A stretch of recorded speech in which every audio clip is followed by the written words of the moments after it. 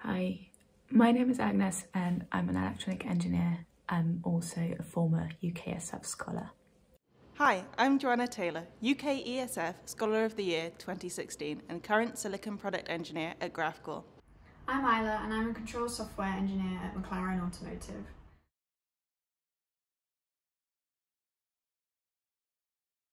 So I've heard a lot of people share their stories about how they got into electronics, and it's usually very similar. They've known it since they were a little kid. They've taken things apart and things like that, which is really nice for them. However, it was really discouraging when I was growing up and getting into electronics a bit later. So I'm just going to share my story and hope that it resonates with some of you. But I did not know I wanted to do electronics growing up at all. I was good at maths, I was good at science, but it just never really clicked that electronics was an option for me. No one came up to me and said, hey, you know, electronics is really cool. And I wish they did, so here I am. Unfortunately, I didn't have the chance to do subjects like electronics in school either. It wasn't an option. In physics class, we had some sort of introduction. We've done a few basic principles and applied them, and that alone was enough to get me really interested. So I did the only reasonable thing you can do with zero experience is apply to university, to an electronic engineering course. And it worked out great. Sure, I had loads to catch up on in the first year, but I've got the full support of staff, and eventually I graduated with a first in 2020. So how did I get to where I am? I started off with A-levels of maths, further maths, physics and an AS in psychology.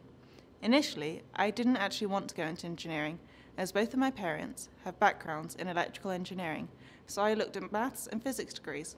But while I was at university open days, I realised I much preferred the units in electrical and electronic engineering degrees. At school I was really interested in new technology and I heard about electronics through school careers fairs. I did an electronics GCSE and I really enjoyed this because I was able to design and develop a real product. I made an electronics game to teach a child Spanish. In the end the product was quite simplistic, but it was really fun to develop, and from this I learnt that engineering and electronics could be really creative. I went on to do maths, physics, further maths and geography at A-level, and then I studied electrical and electronics engineering at the University of Glasgow, which is a 5-year master's. I went to a few open days and listened to different talks about the different types of engineering courses, but I found that electronics sounded like the most interesting to me.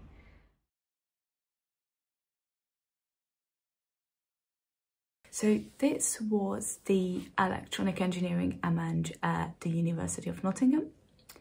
This is a very practical, heavy, hands-on course with loads of project work. Quite literally from day one. On day one, we were in labs and working on a little electronic car.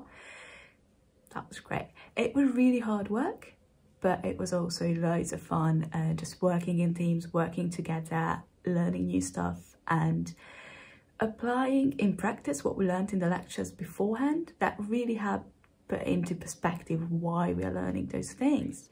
So I ended up choosing to study a master's degree in electrical and electronic engineering at Bristol University.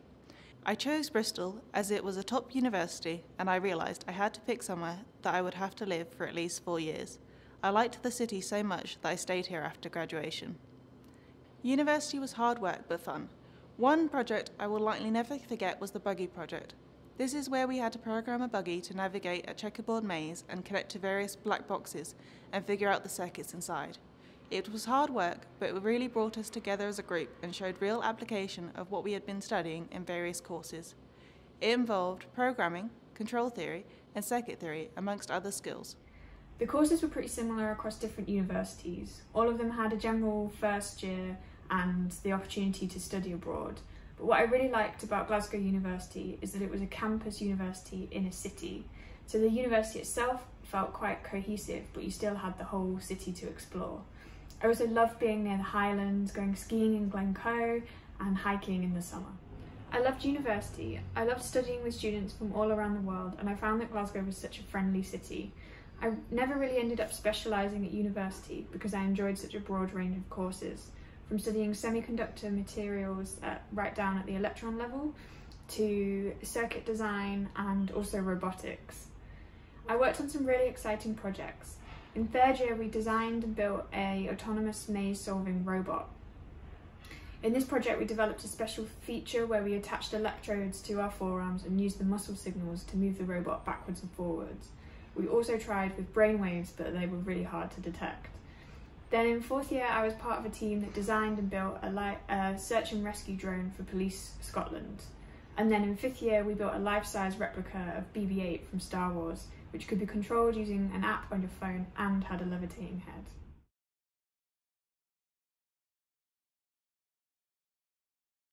With the UKESF Scholarship Scheme, I spent 3 summers working for Imagination Technologies in their Power VR hardware department. This was spread across both the Kings Langley and Bristol offices. Having this real-world experience really helped with my studies as I started to see how some of the subjects could be used in the real working world. I spent the bulk of my time in verification and learnt a lot about how the silicon chips are designed and verified in RTL. During summer breaks, I've done various internships. After my first and second years, I worked with a company called CST, testing their simulation software. And I was in my third year when I got the UKESF Scholarship, which was sponsored by Vivamos, which was a small startup at the time. It is now part of Northern X-ray.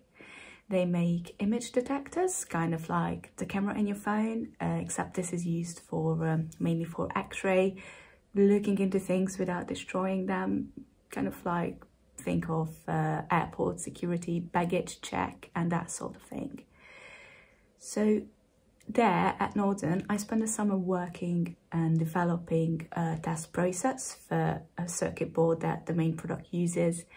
And this was my own project from start to finish, and it really went from start to finish in a few weeks, and that allowed me to see how just from a list of requirements you can get to an actual product that is being used at manufacturing, and I thought that was pretty cool.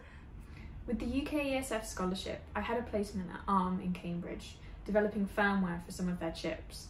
ARM develops CPUs and GPUs for low-power devices for companies like Apple and Samsung. I learned a lot about how industry works and developed my programming skills a lot.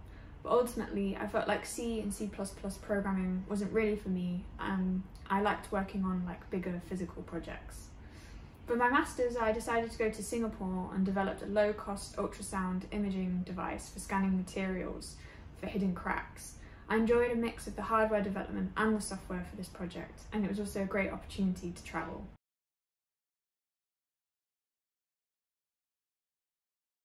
Since graduating back in 2017, I have been working for Graphcore in the Product Test and Diagnostics team. Graphcore creates a new type of processing unit we call the IPU, Intelligence Processing Unit. Much in the same way a GPU was designed to be optimized for graphics, the IPU is optimized specifically for AI applications. Working for Graphcore has been a great opportunity for me, as I have been here since we were a small company of roughly 70 people, all the way up to where we are now with more than 400 employees across multiple offices globally.